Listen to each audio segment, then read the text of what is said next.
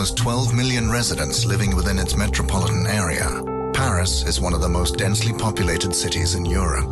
The average high temperature in summer is around 25 degrees Celsius, which makes life in the city rather pleasant.